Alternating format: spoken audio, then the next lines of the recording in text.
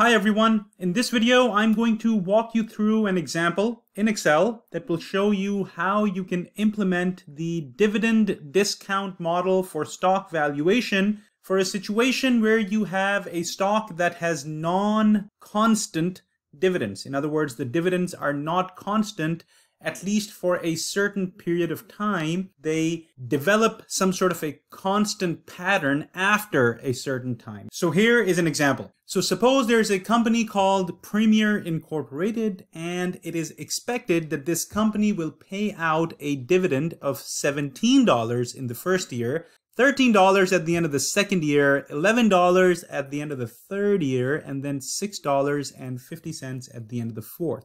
And let's suppose that after these 4 years, the company decides, you know what, we want to have a constant growth in our dividends of 4% afterwards. So in year 5, dividend is going to be 4% more than it was in year 4, and it's going to be 4% more in year 6, so on and so forth.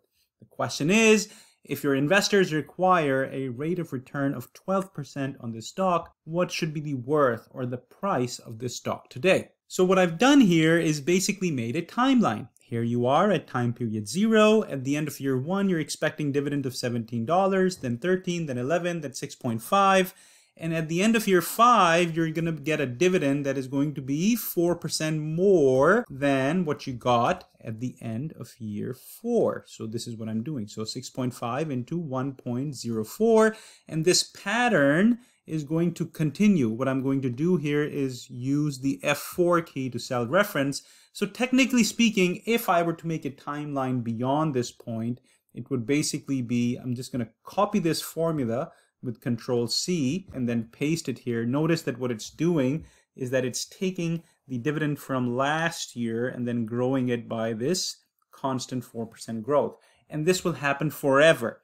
The reason why this is a situation where you have non-constant dividends is because if you notice in the first couple of years, the dividend is not really growing at some constant rate, right? It was just decreasing from 17 to 13, then from 13 to 11, then all of a sudden a big drop, and after that it starts to grow at a constant rate. When you encounter a problem like this, this is what you need to do. First, you need to think about when the constant growth kicks in. And that kicks in at the end of year 4. So what I recommend you do is that you draw another timeline. It's a hypothetical timeline that would start at the end of year 4. And so that is exactly what I'm doing here. This is a hypothetical timeline that I've made. It's starting at the end of year 4, where then technically speaking on this timeline, you're saying that I'm going to get a dividend which is equal to 6.76. The next year dividend is going to be just 7.03, and this pattern is going to go on forever. If this were your timeline, you can see that the dividends have a constant growth rate starting year 1 onwards. It's at 4%. So if somebody asks you what is going to be the price of the stock at this point, which technically is year 4, you can say, oh, I can apply the constant growth model or the Gordan Growth Model, which basically says take the dividend at the end of year 1 divided by your required rate of return, which is 12%, minus the growth rate, which is 4%.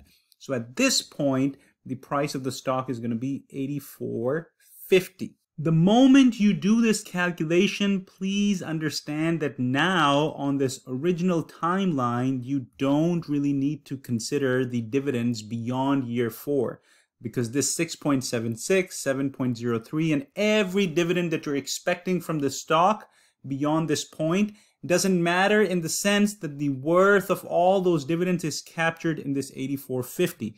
What does that mean? This means that if you are here at time period 0, you're thinking, okay, at the end of year 1, I'm going to get 17. This is fine. And at the end of second year, I'm going to get 13. And at the end of third year, I'm going to get 11.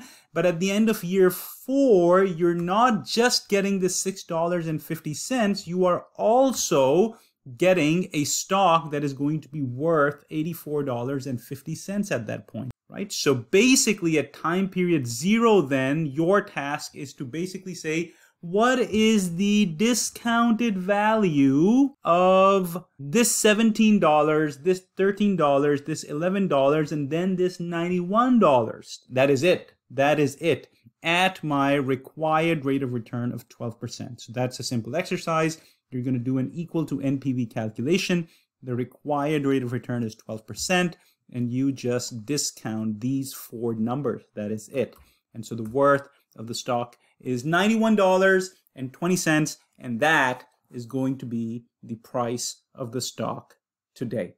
And so this is how you should approach a situation where a stock is expecting to give you non-constant dividends, where the constant growth is expected to kick in at a later point in time. If you found this video useful, click the like button and subscribe to the channel. And feel free to ask any questions using the comment section. Happy learning.